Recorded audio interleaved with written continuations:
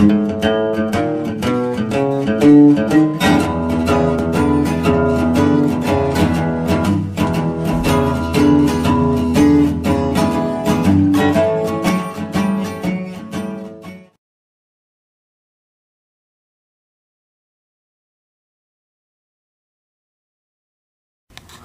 guys, this is Mick with Bushcraft. I haven't done one of these in a while, so I thought I would reconsolidate some of my gear and toss some gear and maybe add some gear. So this is my whole loadout that I'm working with right now, only in a sort of a survival situation. When I go camping with the Boy Scouts, I carry a little bit different load than this. So what I'm going to do is come down, zoom in a little bit, and we'll talk about each of these items. Looking at here is my fire making kit. This is my little fur bag that I use to keep my fire fixings in. It's nice because even when it's dark, there's no other bag like this in my kit. I can feel it and I can feel the fur and I know it's my fire bag. This is a possibles bag that has pine sap and some other accelerant extender type material in it.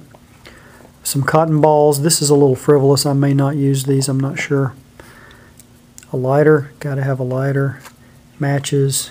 Char cloth. A couple of candle stubs. Ferro rod with magnesium. A magnifying glass. I've had some good luck with magnifying glasses. Not this one in particular, but they'll get a fire started when the lighting is good. And just a redundancy, another magnesium bar here. This is a piece of solid fuel, and if the chips are really down, I can light this thing and either get a fire started over it or cook over it directly. Alright, this is my shelter loadout. I've got my poncho, got my tarp. This is a little iffy. It's, you know, those Mylar emergency blankets. Well, this is a Mylar emergency bag. And I've used it before, and I'm not sure. Sometimes it's good to have because it's so light. And it'll hold the heat in, but you'll sweat like you're wrapped up in a shower curtain. This is a big construction bag, garbage bag, like a 4mm plastic that I carry. I can use it for lots of different things, including shelter. And here are some Ziploc bags that I can use for a variety of purposes, including putting all these things together and keeping them compartmentalized, and it's very lightweight. I can use it for gathering wild materials. I can use it for gathering berries, you name it, all kinds of stuff. Okay, so here are some of my tools. My little hatchet, my Mora knife, my little folding saw. I've really enjoyed this.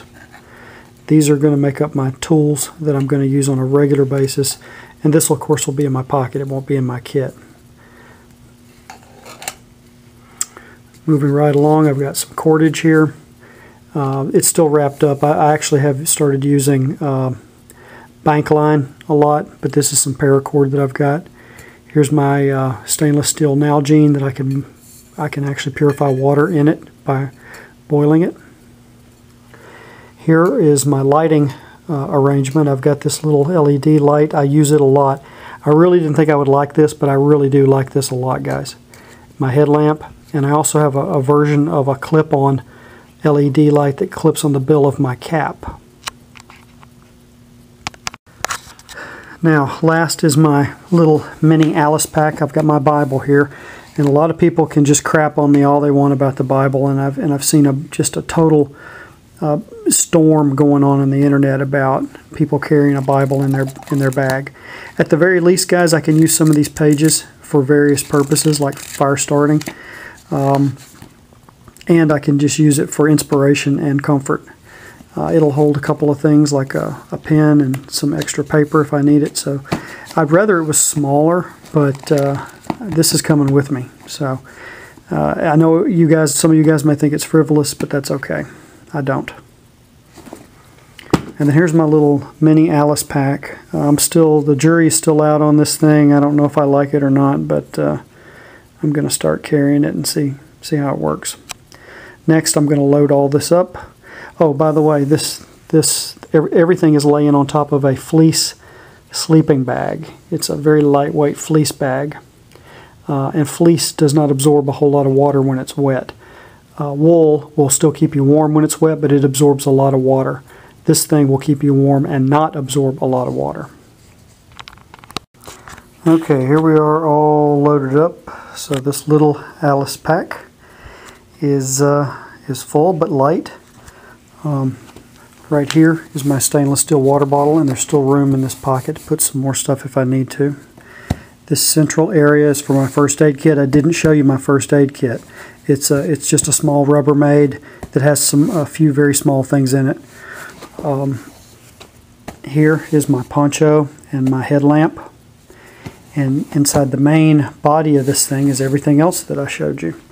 And it feels very light right now. I haven't worn it for any duration because I do know that little Alice here has got straps that are not padded. They're good and wide, but they're not padded.